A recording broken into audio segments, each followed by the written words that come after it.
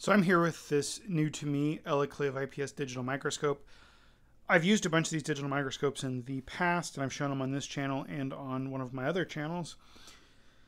And I really like them, but this one appealed to me because it has the desk clamp, so I don't need the big bulky base, and you know, I can swing it where I want, swing it out of my way. So let me get this out of the box. Let's see how it does on this folding table. There's a nice solid lip on it, so it should be good. And yeah, let's take a look at it. We'll get some stuff out, maybe some stamps. I'll see if I have a PCB laying around. Who knows what we'll look at. Maybe we'll look at one of my fitness tracker rings and kind of look at the circuitry on that. It does have a 7-inch screen. The screen's not too bad. I do like it. They claim it's 3K resolution. It'll do a 38 megapixel photo capture. It is an IPS screen. And as far as these things go, I've had 4 or 5 of these now, and the screens are all pretty much the same. This one's just as good as any of the others. It does have HDMI out. That's also pretty standard in these. It comes with an HDMI mini to HDMI cable, so you can do that. And you can do USB output too, so you could capture on the computer if you wanted. Or talking about cables, you can kind of see here, I got the cables going everywhere.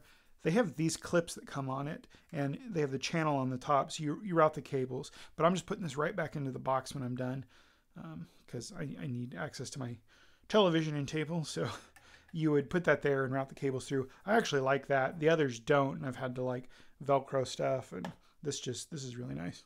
It's got the flex arm stand. You know, it's all right. I've got it as tight as I can comfortably get it on the table, and it still wants to wibble wobble when I move. Some of that's just because this is a flimsy plastic table. But, you know, it does move, and I can move my stuff around. But if I needed it out of the way, and then, you know, let's get that back in there. It does have that ring light that I was talking about. Ideally, you would mount it a little better. It doesn't really want to sit on there. I think that's because it's supposed to mount underside. The instructions weren't very clear. The instructions weren't clear on a lot of things. But to assemble it, there's a screw in this. You take it out. You then unwind the clamp a bunch. You connect that to the plastic ring base. You put the screw back in, tighten it down. Then you came over here, you put that on. You put the arm that's holding this in, and then you dropped it in, put the lens back on, and you're pretty much ready to go. 2 cables. I do have this plugged into a USB battery bank that tells me the wattage draw with the light on and the screen and everything on. I'm drawing 7 watts right now, so that's pretty cool. Go ahead and turn the light off. It drops down to 2 watts, 1 watt, 2 watts. So it's going to hang on about 2 watts. The light adds another 5. That's at the highest setting. Obviously, you can turn it down and get that a little lower.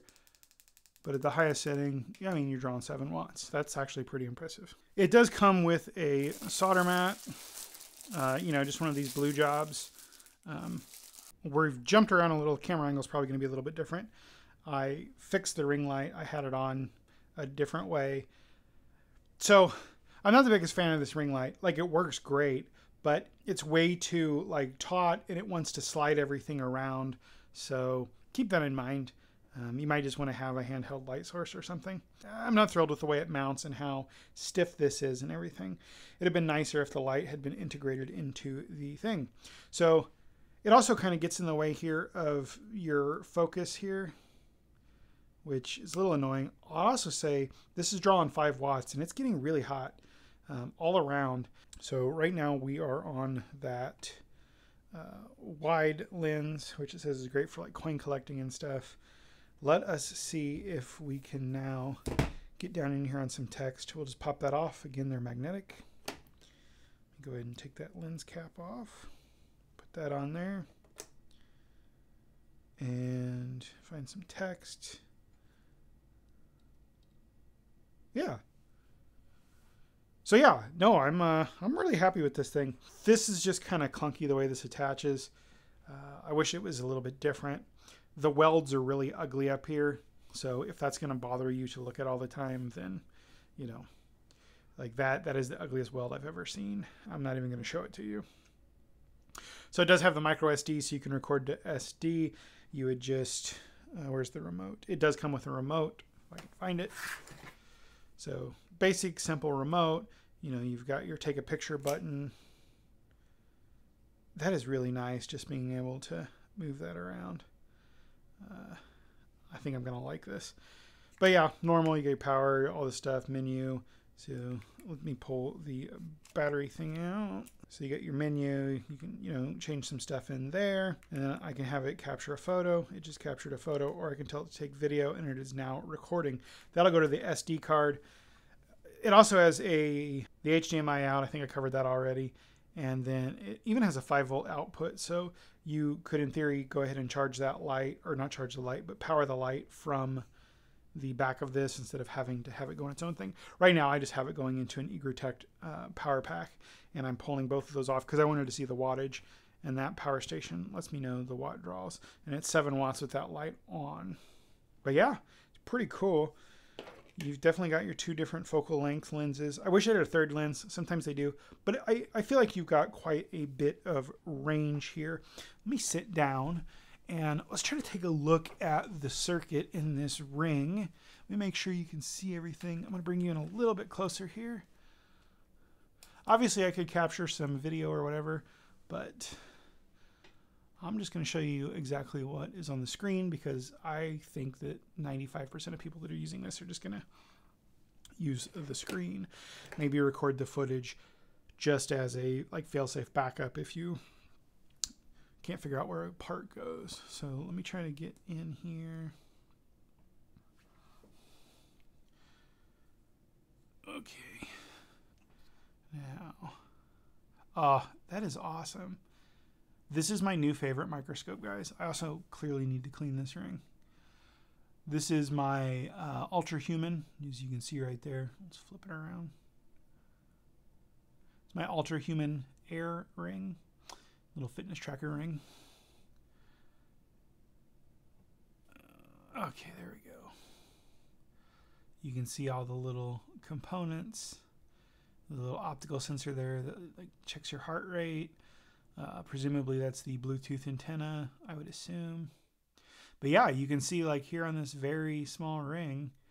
Let me show you there.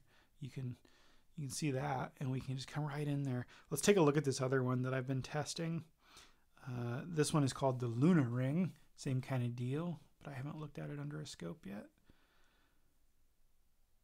There we go. Oh, nice. I didn't even notice it said the size there. Same kind of deal, except I've only been wearing this one for 3 days.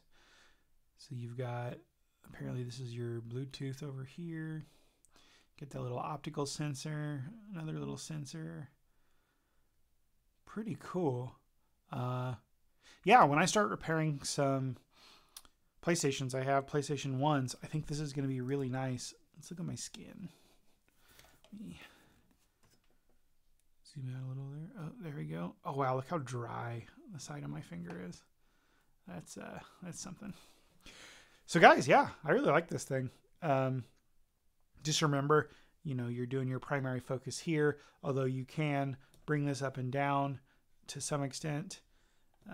So if you're trying to fit something big under here. Also, this, let me bring you up just a little. Oops. So up here, this is the rod that holds this. You can either orient it the way I have it, or you can do it the other way if you have something really big, which is nice because you can't adjust the arm at all, like up and down. So you would do that there. And yeah, other than the ugly weld and the rigidity of the ring light cable, I'm really, really satisfied with this thing. Let's look at something else real quick. What can we look at? I got a coaster that might be interesting. Let's see. It's pretty much in focus already. A former coworker gave me these coasters for Christmas the last year we worked together, and they're just really cool. Yeah, that's just so cool.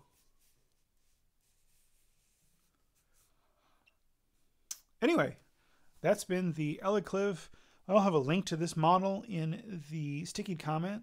I really like the arm on this thing. There's a few things I would do different in the design of it maybe, but it's going to work for 95% of people. I'm going to be completely happy with it. I'll just set it in a corner or something when I'm not using it, and then when I need it, I'll just go ahead and pop the arm onto the table, and things will be good to go. So yeah, I'll see you guys in the next video.